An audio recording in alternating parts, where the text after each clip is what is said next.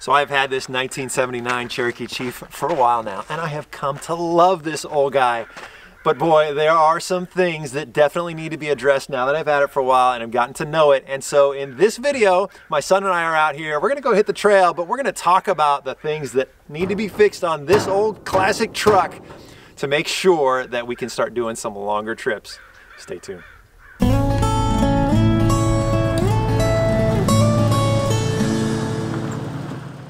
Welcome to TrailRecon, I'm Brad, and today in this video what I want to do is talk about the things that need to be addressed on the 1979 Jeep Cherokee Chief. This thing runs good and I enjoy driving it, but before I take it out on some longer trips, there's some things that definitely need to be addressed. So what we're going to do today is my son and I are out here, we're going to have a good time on the trail, but I'm going to talk about the things that we're going to be working on and we're going to actually make some videos for, which wasn't the plan originally, but I was having a hard time finding some good content out there, so I figured, you know what, I'm no expert, but I'll bring you guys in the garage, we'll do some repairs, talk about some things that need to be done, but we just need a good foundation for where we're starting from, and so that's what this video is.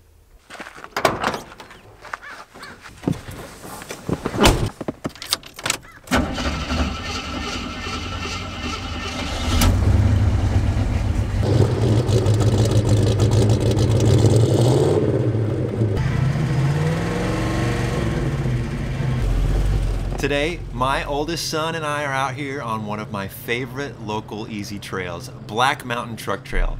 This is an up and back trail that starts at just around 1,000 feet in elevation and winds its way up the mountain to just over 4,000 feet and offers some great views at the top, which we'll show you here at the end of the video. The trail only takes you a couple hours depending on how often you want to stop in and soak in the views. It's rated as easy, but know that during and for several days after a rain, the rangers will close to help preserve the conditions of the trail. Now, this is my son's first time driving the Cherokee Chief off-road, and it was pretty cool to see his reaction. It wasn't long before he was commenting about just how much he loved this old truck. There's just something visceral about driving a classic off-roader. It's a bit rough, it's a little loud, and it's lacking of many of the creature comforts that a modern off-roader has. But it's just pure and simplistic, and with some basic tools, you can repair just about anything pretty easily without having to worry about an assortment of electronics. However, I do have a growing list of maintenance and repairs that I need to address on this old Chief before I consider taking it out on longer multi-day adventures. Let's climb the mountain a bit and I'll find a spot where I'll tell you about the work I'll be doing on this old guy here in the near future.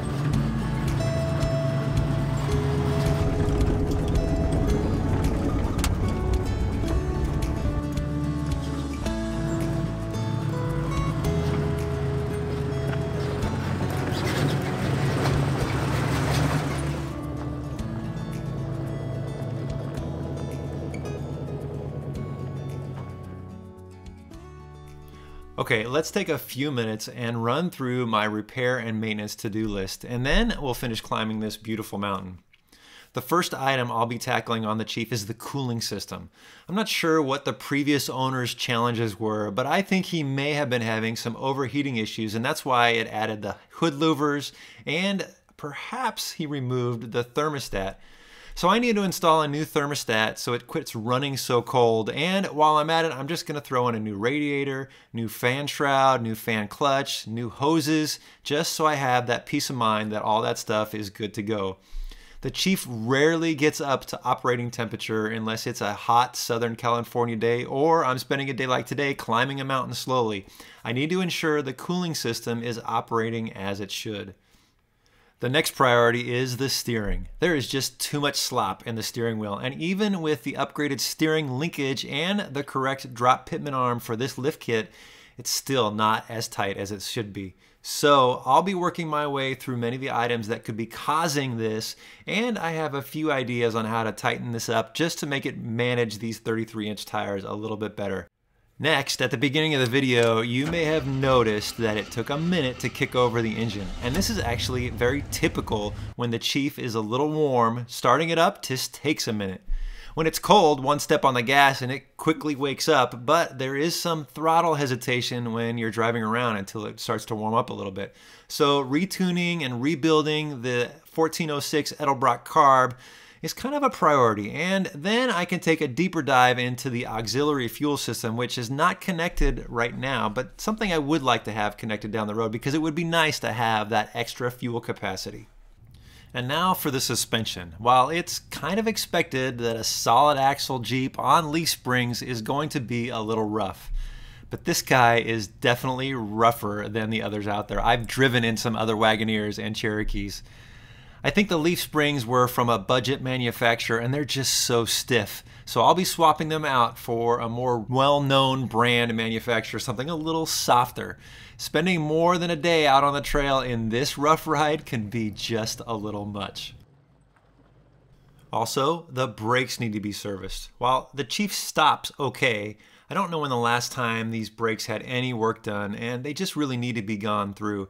But also of interest, while filming this video and going back and watching some of the footage, the driver's rear brake seemed to be locking up on its own from time to time. So I think a little further inspection here is warranted. The last must-do item to address is the electrical, and admittedly not my favorite thing to work on. But forcing myself to dive into this is going to be important. The Jeep has some electrical gremlins all over, and I've spent hours chasing wires, and while I've sorted out a few items, there is still a lot more that I have to get sorted. The big question though is, do I keep chasing wire after wire, or is it time to just bite the bullet and rewire the entire vehicle? Something I've never done before and not really excited about, but that's an internal debate I'm having, and I may end up actually having to do that. Okay, so those are all the items I would classify as essential, but there are some other things that I really want to address, but they're not really top on the priority. One is the air conditioner, and my good buddy Ryan helped me design a mount to install the air conditioner, but this air conditioner is not plug and play, and so there's a lot more work that needs to be done here. Hopefully by the summer I'll have this up and running. The brake booster and transmission both have small leaks, but they're not a big deal and they're easy enough to fix down the road. And of course the paint and body quotes that I've been getting for all this work, well, they've been pretty high. So I'm not sure how long it's going to be before that project gets knocked out, but boy, it would be nice to have a new paint job on here. I did do a lot of interior work, had some good guys help me out with putting in some new carpet and some sound deadening, and then they re-cushioned the seats and reupholstered everything. These seats are 10 times more comfortable than they were before. Lastly, there's the rear window. It works, but it doesn't work great, and so I think a good motor and gear service would make this so much better. So I suppose this seems like a big list of items, but I don't plan to do it all at once. And honestly, if it keeps this old guy running on the trail, it's totally worth all the effort. So a little at a time, starting with the cooling system. Okay, what do you say we finish climbing this mountain?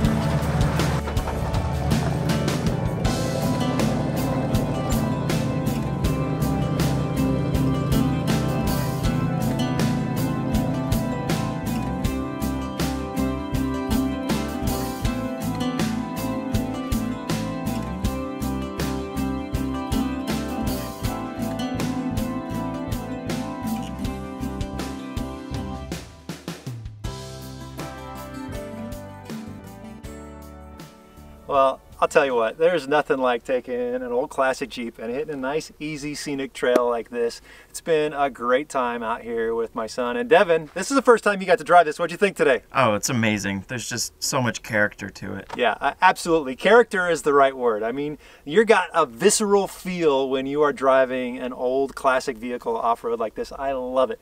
But there are many things that we're going to start addressing, and hopefully this is a good foundation for a beginning. So the first thing we'll be doing in the garage here soon is addressing the cooling issue, because I want to make sure that one, it's heating up like it should, and two, it's not overheating like we don't want. And then we'll start addressing all these other things. And so we'll be doing some videos, you know, maybe once or twice a month. Don't hold me to like once a week or anything. This is just going to be, you know, a good fun project and enjoy working in the garage, and I'm going to share it with you. So I hope you've enjoyed hanging out with us here out in the trail today. It really has been an awesome day. Thanks for watching, guys. We'll see you in the next video.